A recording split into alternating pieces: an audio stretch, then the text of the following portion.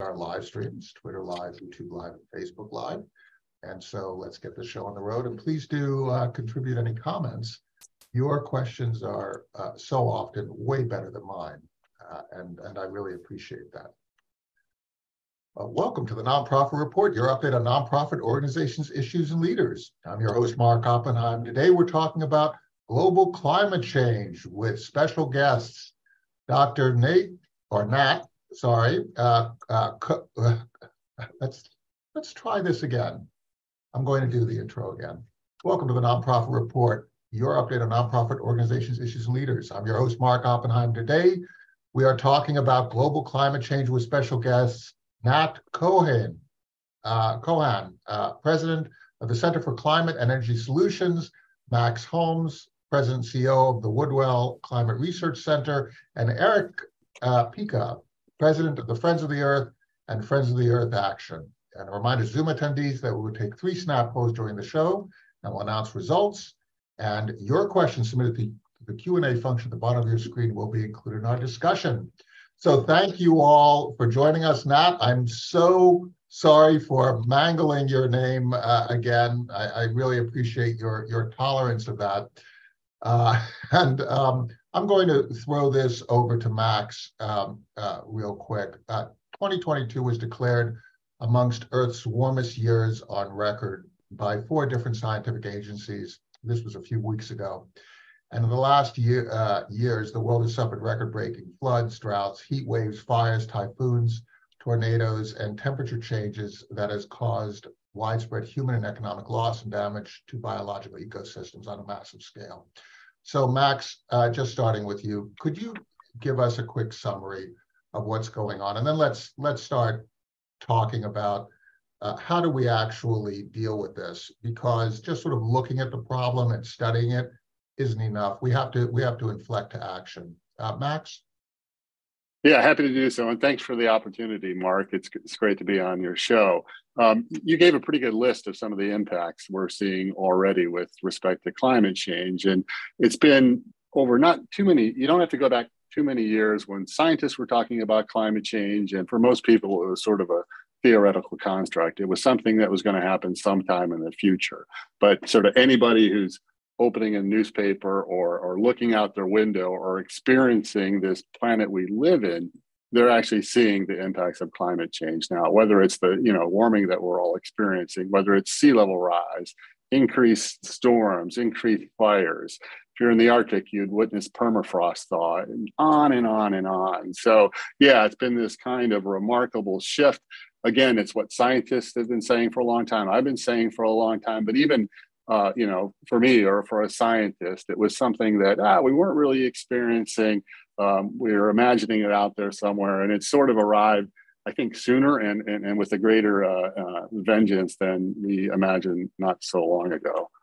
And we kind of go around the world, right? I mean, if you just look at California, the fires on the one hand and then the floods on the other, right? You go to Europe, which has a incredibly temperate winter that we have. So everybody says, okay, it's a temperate winter and we have a fuel shortage, and that's good. But you can go then to Pakistan and you've got these incredible floods or the failures of monsoons. Nat, how do you see the entire picture when you start to inflect from the symptoms that we're all experiencing? How do you see human response to this? We have to adjust on the one hand, because we're going to be living in this world for a long time. But is it possible to actually undertake action that addresses the problem and reverses some of the damage? Yeah, great questions, Mark, and thanks from me as well for having me on the program. And it's great to be on with Max and with Erich as well. Just a couple points to building on what Max said, and then to your point about what are starting to think about some of the solutions and what we can do. The first thing I would just start to build on what Max said, and of course he knows this as well as anybody. Woodwell is a really terrific scientific institution. One thing that it's important for people to recognize is, scientists can trace the impacts that climate is having.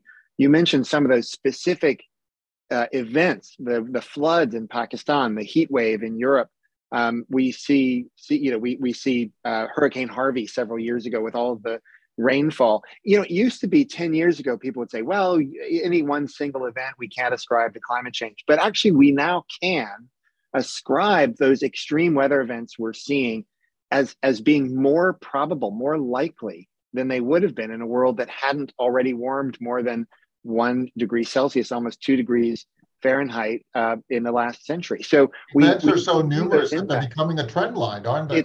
Exactly. So it's not, you might think, oh, maybe it's just this is an off year, but it's actually, we can see the signal of climate change in those events. And the other thing I'll note, the Intergovernmental Panel on Climate Change, the world's sort of leading scientific body, when it came out with a report a couple of years ago on the impacts, as you noted, Mark, this is happening everywhere. It's happening all over the world. And that's a new thing that, again, we weren't seeing 10 years ago. I will say, and I know we'll talk about solutions and we'll talk about maybe, what the world, the path forward looks like. There are signs of progress. At the same time as we're seeing the impacts coming, and they're going to only get worse, we're also seeing, if you look ahead to where humanity is headed, if you look at the kind of projections around what warming will look like, 10 years ago, we were also headed much more towards 3.5, 4 degrees Celsius above pre-industrial levels. That's almost 8 degrees Fahrenheit. Now, as a result of some of the policies we put in place, things like the Paris Climate Agreement we can talk about, now the projections are much more in the range of 2.5 to 2.7 degrees. That's still really high, and we need to do much more. But we can make progress, and if we continue doing what we're doing, we can make further progress. And I know we'll come back to that. Well, one of the things that strikes me is that it used to be that you had the industrialized countries interacting with the developing world, the global South, in this way where the industrialized countries would extract resources or extract agricultural products, and the global South would supply those products, but not necessarily have manufacturing capability. And nowadays, we have a different negotiation that's taking place. The global South is beginning to come back and say, you want our product, you want our extracted minerals. You have to start thinking about the impact of your pollution on our environment, on our floods, on our droughts, on our economies. Erich, how do you see this sort of whole earth kind of a negotiation that's going on, where different parts of our globe, enabled by modern communication and a more equitable negotiating platform, how do you see this actually unfolding in a way that helps to solve this problem and start to deliver some of the changes that Nat was referring to? No, Mark, that's a good question. Again, thank you for having me on. And, it's also a joy to be on with Nat and with Max. The international conversation that you just asked about has been embedded in the international negotiations since the Kyoto Protocols in 1992. There is this term called common but differentiated responsibility, which was a core tenet in the Kyoto Protocols within the UN Framework Convention on Climate Change. Can you explain that concept? Yeah, and so what it means is essentially those who polluted the most, who most contributed to the climate crisis, have a greater responsibility to take action. And that action is through, greater mitigation, through more dollars, more climate finance, going to to poorer countries. And so it's just kind of bedrock principle within the international negotiations that just says you who are most responsible for the pollution are most responsible for leading the globe and helping countries leapfrog in technology.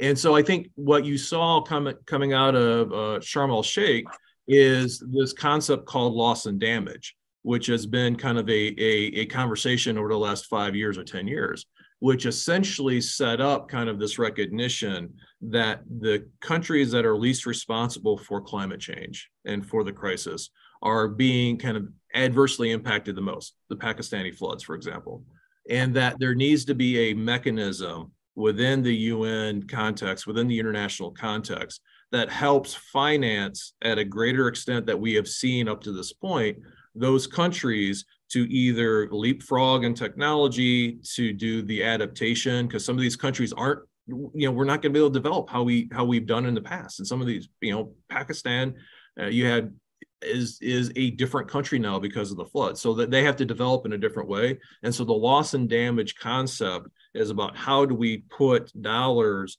and move resources into these countries to follow a different development path, and to actually then adapt to the damages that are occurring in those countries, and that it is kind of the wealthier countries that have been historically the responsible parties for the climate emissions, greenhouse gas emissions. They have a responsibility to provide those resources.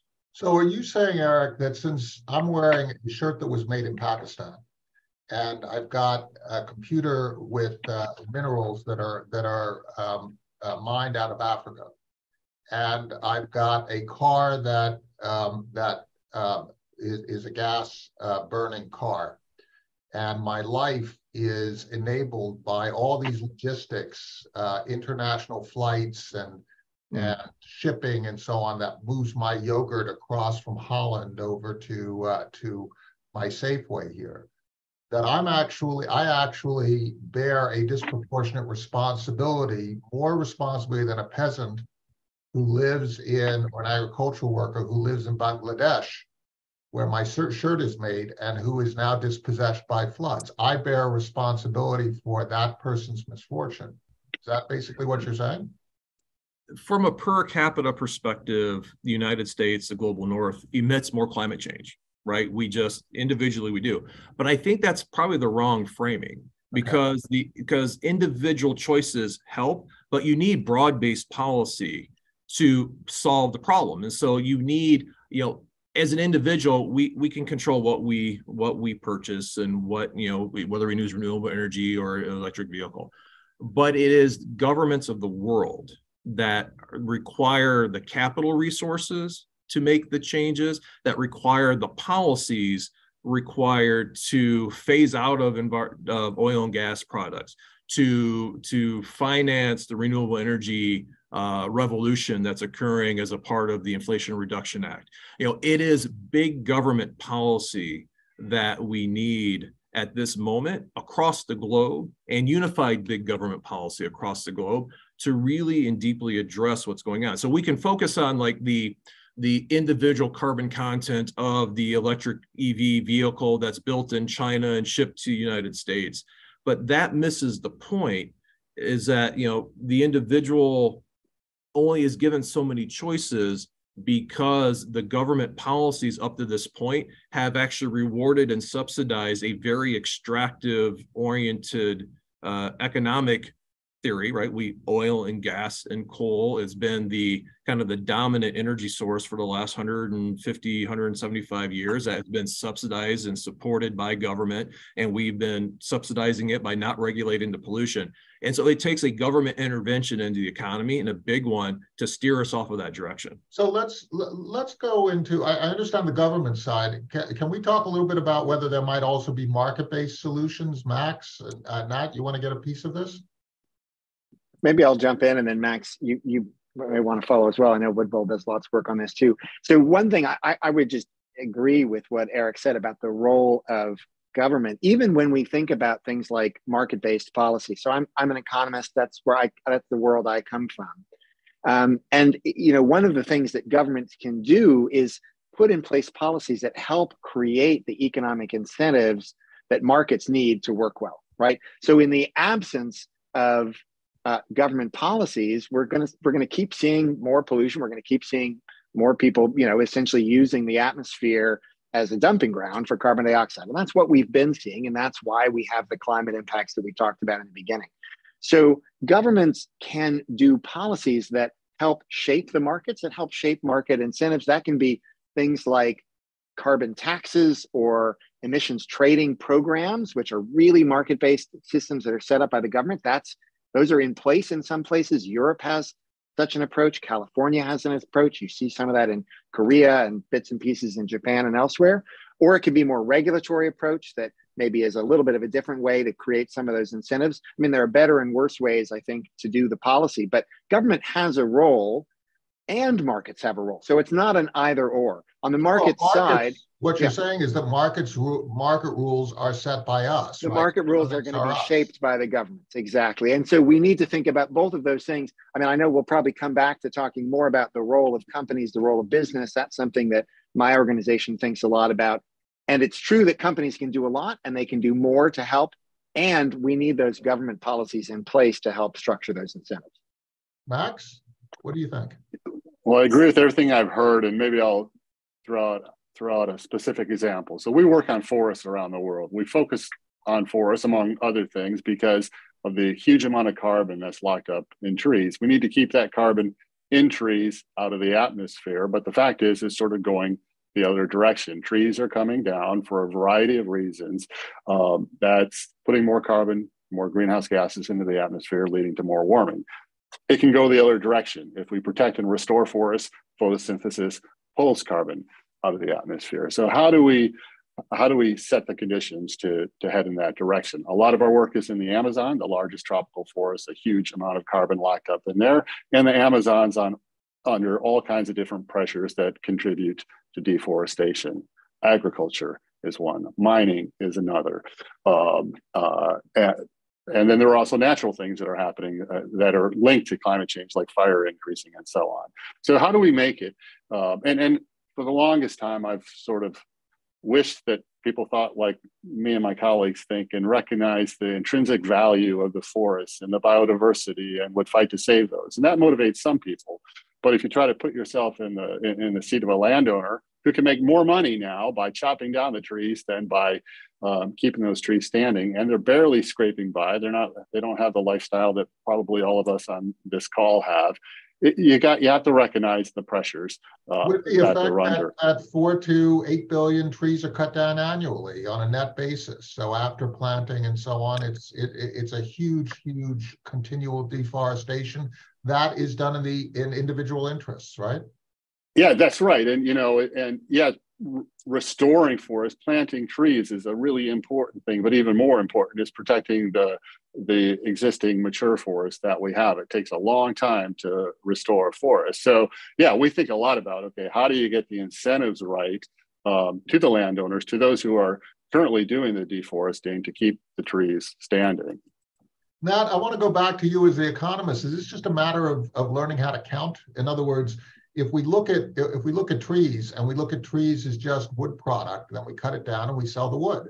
But if instead we count trees as having a range of other benefits, and we start to count the aggregate benefits of having a tree versus cutting them down, right, and figuring out other ways to deal with the need for structural timber and so on and so forth, maybe changing the pricing. Is this just a matter of we haven't been counting the right things, and as a result of not counting the right things for several hundred years, we end up with damage to the climate that results in floods, fires, and all these other weather events and so on? Do we have a counting issue, and we just have to learn how to count? So I think it starts with learning how to count and learning what to count and what to value. So I love the example of forests. That's something I've worked on in my career as well. Obviously, Woodwell is a leader on that.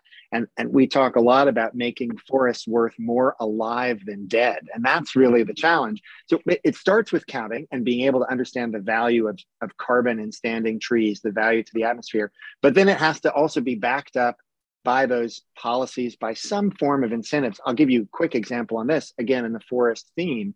I was part of a group a couple of years ago that helped launch, actually, I guess it was 2 years ago, that helped launch something called the LEAF Coalition. Now, this builds on a lot of work that was done by Max and his colleagues and others in the scientific community. And the idea behind the LEAF Coalition, it's all about protecting tropical rainforests and doing that by creating incentives to make them worth more valuable alive than dead, and doing that in part by something called the voluntary carbon market. Companies have this ability to, when they make climate commitments, they can meet those commitments in part by buying high quality carbon credits. We can talk about this because I think Erich, probably there's maybe some area where we have different views on some of this. It'd be good to talk about it. But the LEAF Coalition, the idea is, well, look, if companies are going to buy carbon credits to meet their commitments, let's give them the opportunity to buy credits that represent real reductions in emissions that are resulting from tropical deforestation.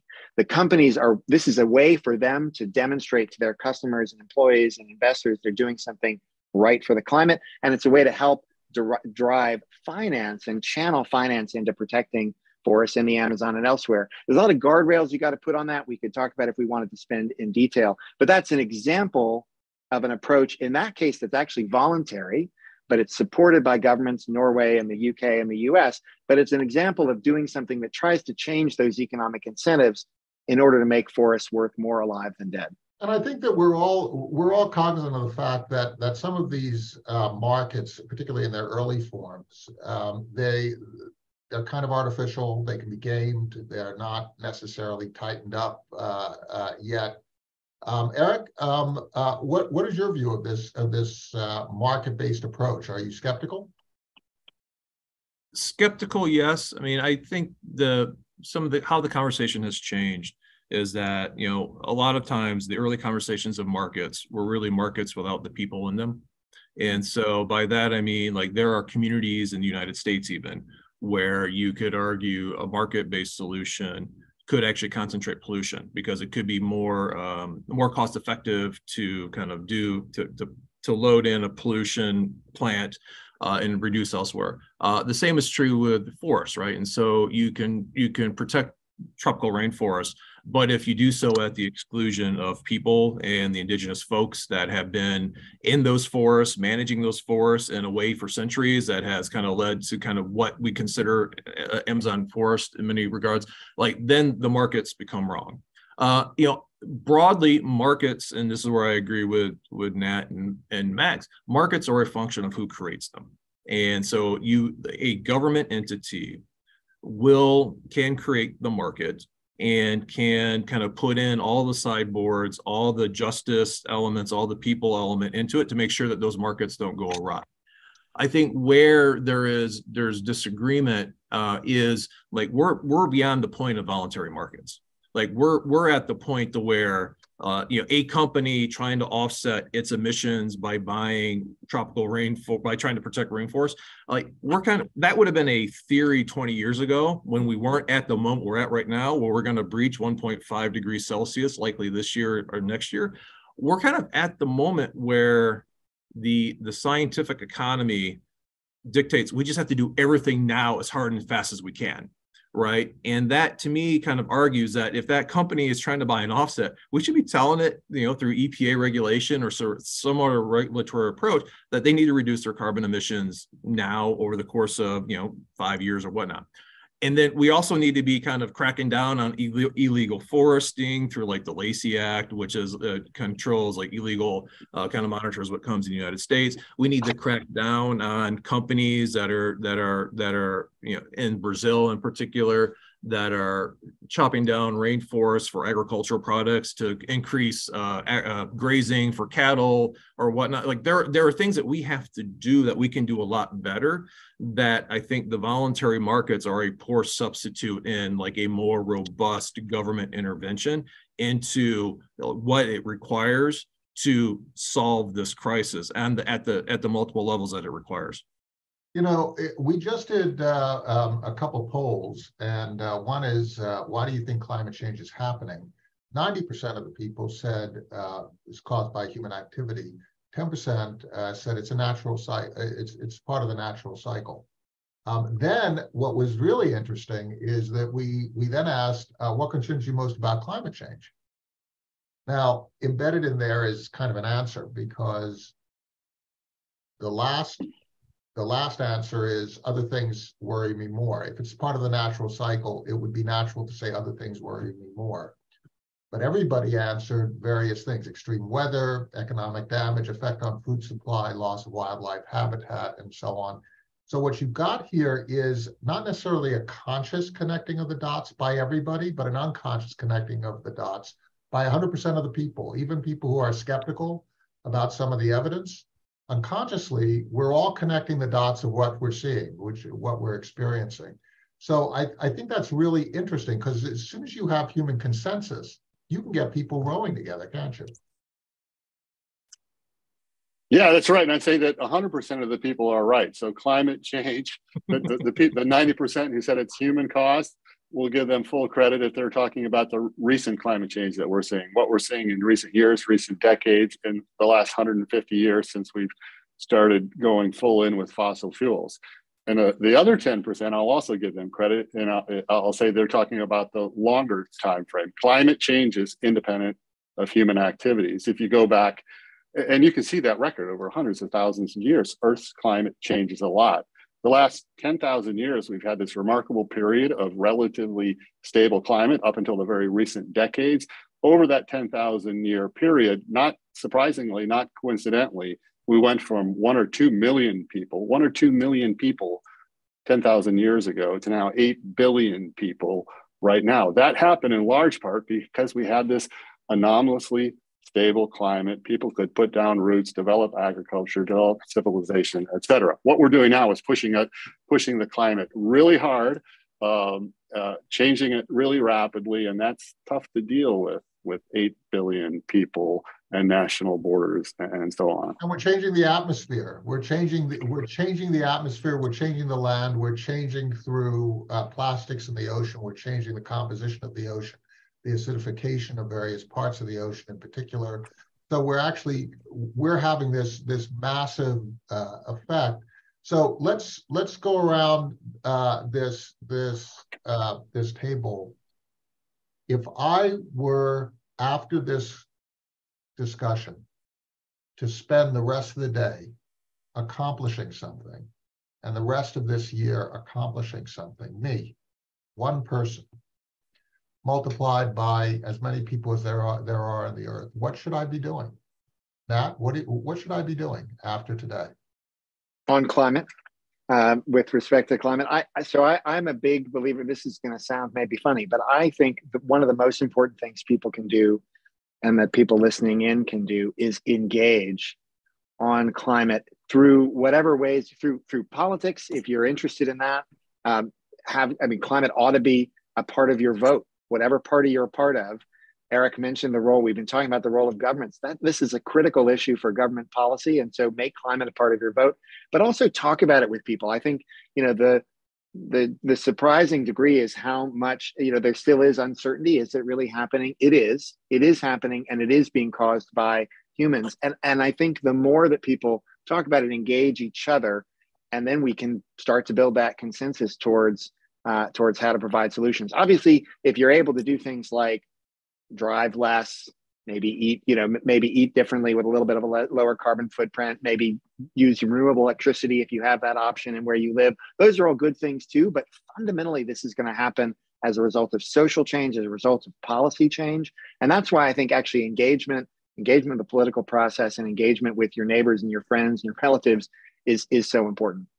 You've got my nefarious plan pegged, right? My nefarious plan is to learn from 3 guys who are smarter than me, right? And that's the whole idea of being informed by other people and just sort of talking about it is such an important way to go.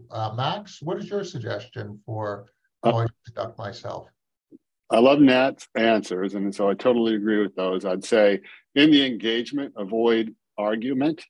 Nobody's mind has ever changed in this thing when you get into an argument. Now, one of the unfortunate things that's happened over the last decade or so is it's become a partisan issue and a very polarizing issue. It didn't used to be that way. It shouldn't be that way. The solutions need to involve politics, and different political persuasions can have different ideas about what the right policy should be. That's the discussion we should be having.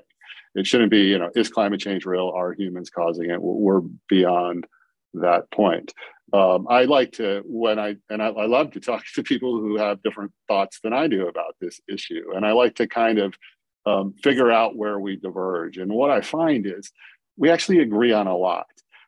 You can there's no legitimate way to argue about the atmospheric CO2 concentration over the last 150 years and what's happening with CO2 and where that CO2 came from. Where I think the disagreement, as I said, legitimately comes into play. It's what we should do about that. Different parties may have different ideas, and that's great. But I find I love these conversations that seem like people may have absolutely different ideas about climate change. You often find that we're not so far apart. And I think when you have that realization, that's the kind of progress we need.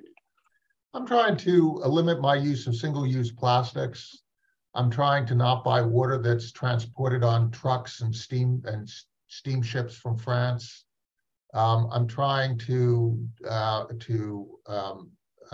think about my next purchase and how that is going to affect the planet in the long term. It's not a big deal. I don't live the life of a monk, but I try to change things just a little bit. Erich, what kind of advice do you have for me going forward so that I can act in a little bit of a different way? You know, Nat Max's admonition that we should be talking to each other and listening to each other and becoming advocates for the climate is really important. What other advice do you have?